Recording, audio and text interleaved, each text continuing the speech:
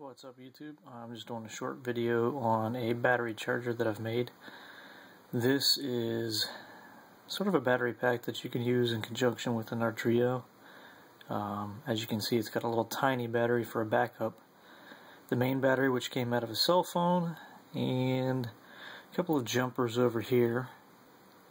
Each one of them engages the battery, so I left those open just so that you could connect them to the Arduino and have the microcontroller do its job on picking up the different battery packs. But as you can see, the chip right here is a microchip.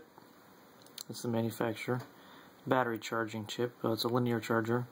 And I've used a micro USB that's meant for cell phones. That's the connection there. The blinking you see is because it is completely charged. These pins right here just indicate different voltages that you can set, or milliamps rather, that you can set for the charging of the batteries. And like I said, the jumpers over here just activate each battery, so you don't want to have both jumpers on at the same time, otherwise you're going to have two batteries engaged at the same time. This one over here is just a load, as well as my little fancy LED flasher that I put as a load circuit on that battery.